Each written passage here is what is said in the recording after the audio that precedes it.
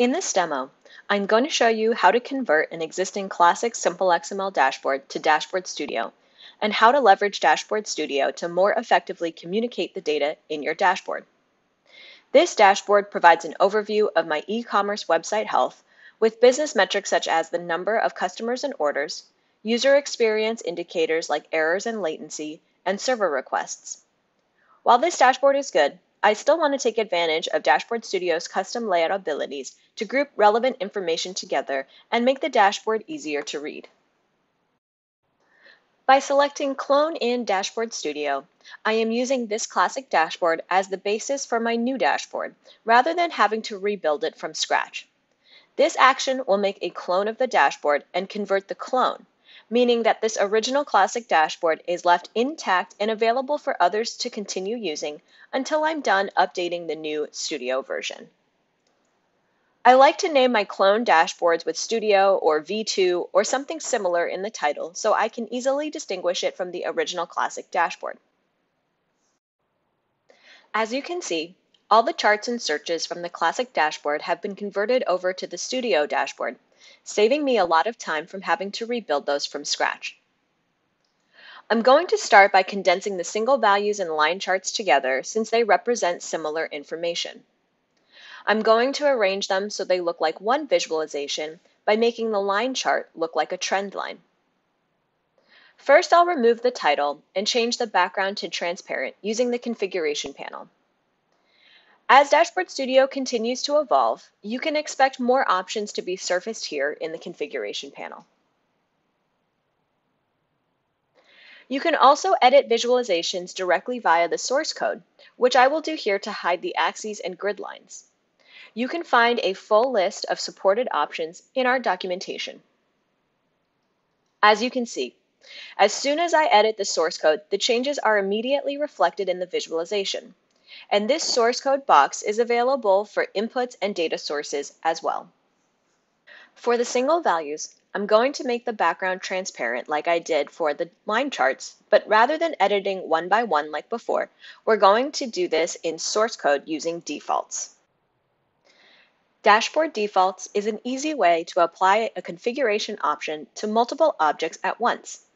At this time, defaults can only be configured in the source code. I'm creating a new stanza here that basically says that by default, all single values should have a transparent background.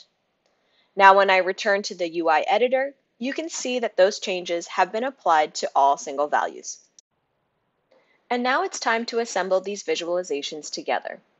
To make bulk changes, you can multi-select or click and drag to highlight multiple objects and then perform bulk actions. Using the configuration panel, you can specify size or alignment. You can also move multiple objects at once. As you can see here, Absolute Layout provides a lot of flexibility for pixel-perfect placement and sizing of visualizations, but it does usually require iteratively making adjustments to get the look and feel that you want. Next, I want to move this visualization title elsewhere, but by default, the visualization title is constrained to the top left corner. So I'm going to use a markdown text component for a custom label that I can move anywhere. To add or format text, you will use the configuration panel on the right. To speed up the process for the other two visualizations, I'm going to clone the markdown component I've already added rather than starting from scratch.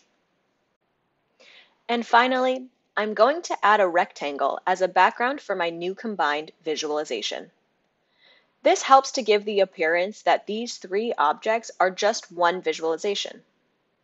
You can adjust the layering of any object on your dashboard by moving it forwards or backwards.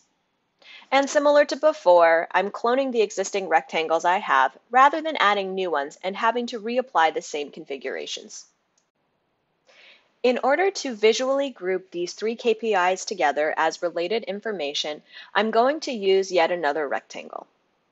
And then I'm going to add another markdown component so I can add a label and descriptive text to help others know that this section is all about website traffic and orders and that it's only showing data for the last 24 hours.